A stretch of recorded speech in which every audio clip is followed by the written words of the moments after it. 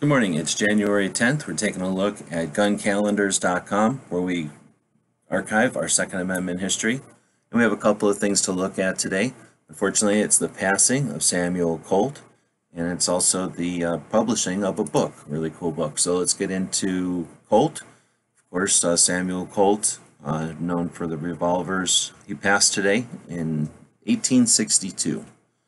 And we also have a book was written today. I think it was published today, and it's called Glock: The Rise of America's Gun, written by Paul M. Barrett. Has no relation to the gun inventor, but a really cool book.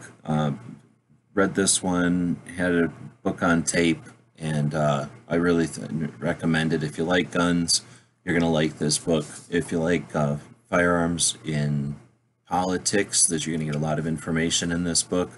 The Second Amendment issues, again, lots of technical information in this book that explains some of behind the scenes of some of the gun legislation we have and some of the situations that we have today.